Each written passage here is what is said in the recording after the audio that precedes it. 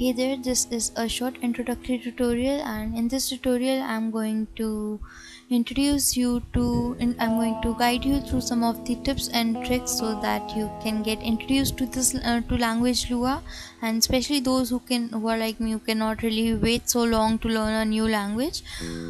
This compilation of a few tricks will help you to know this language. So I've just written them down here so that I don't skip any of them. So here we start. Lua uses one-based indexes. So what I mean by one-based indexes is, let's just show you it in the translator. Those who really don't know about Iguana, please check out the first tutorial in this playlist, in the playlist of Lua tutorials, and you'll love to know about it. So what I was introducing you to, so Lua uses one-based indexes. What that really means is, arrays in Lua start from index 1 instead of 0.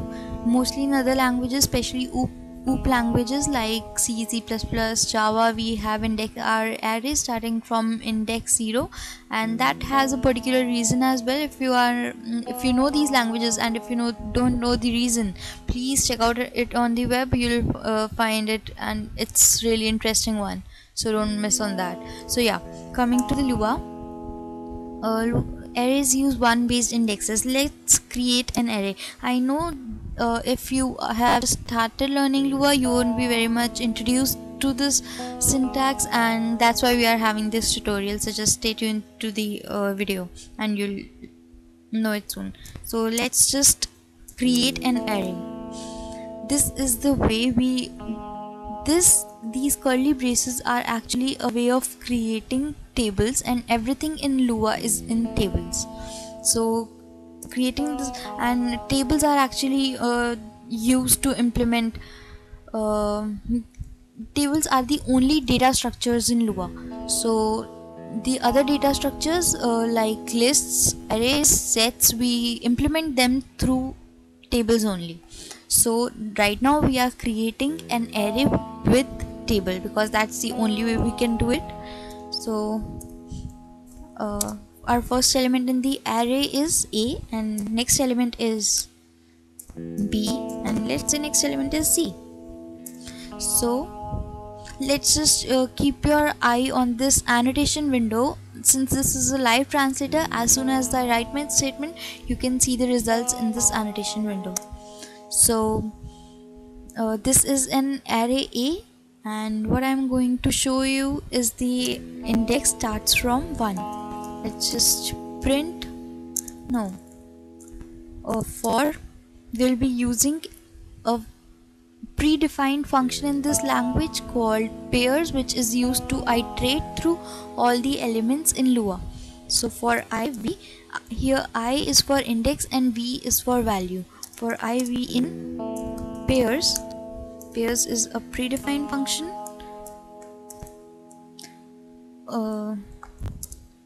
Do, here we end it. What are we going to do? In pairs you need to pass the table, you need to pass the array. So here A was the array which we had created. In this annotation window we have got the loop iterations. If you click on any of these, let's click on table, you have A, B and C. What are A, B and C? A, B, and C are the elements of the array, and as you can see, the A is the first element and it has 1 as its index. Anyway, since we have created this loop, let's just print I. As I mentioned, I is the index and I have 1. So this is something different from other languages in Lua. Coming to our next point, use _G to discover the entire API of translator. Now this might sound a bit confusing to you, but I'll just explain. _G is a table. As I mentioned, everything in Lua is in the form of tables. Now _G is another table, and these tables are in different environments. So _G is in the global environment, which means it includes every API and all the functions which are in the Lua libraries. So let's return underscore G. Let's see what we have got in underscore G. All this is here, and what we have here in G is list of all the Lua libraries and Lua functions. Moving on to the next point, so Lua has a very unique kind of operator to concatenate strings. For the purpose of concatenation, we use double dots, unlike plus operator. The only way to join strings in Lua is this double dot operator. So let's try doing that. Let's store our string in variable called C, and the string is hey buddy.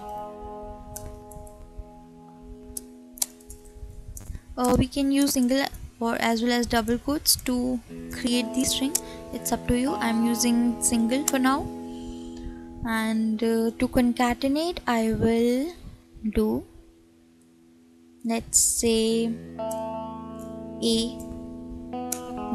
hello, concatenate double dots C, in which we have our string double dot how are you, and we move on. Unexpected symbol near low. Which unexpected symbol does it have?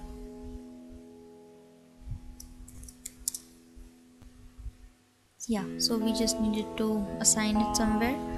And what do we have in D then? Print D.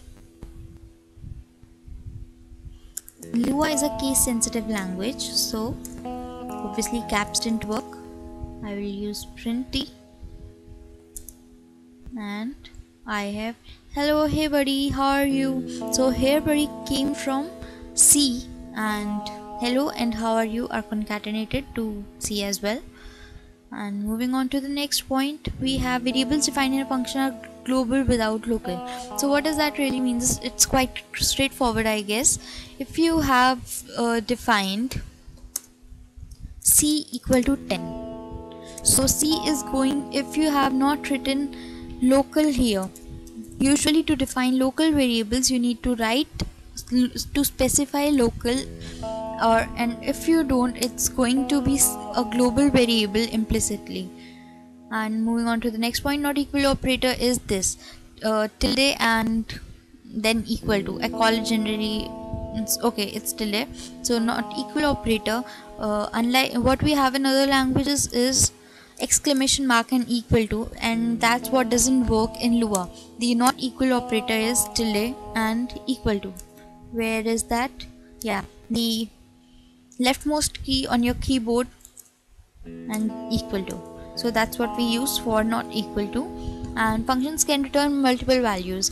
This is a very important point from perspective of learning Lua.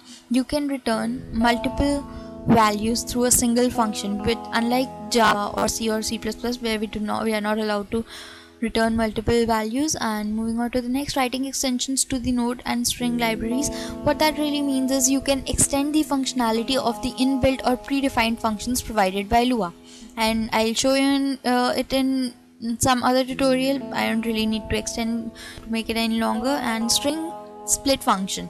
So in most of the languages we have split function as a predefined functions, and we are allowed to use it, but in Lua unfortunately we do not have a split function. And anyway, I'll introduce you to the code and I'll provide you one in my next tutorial.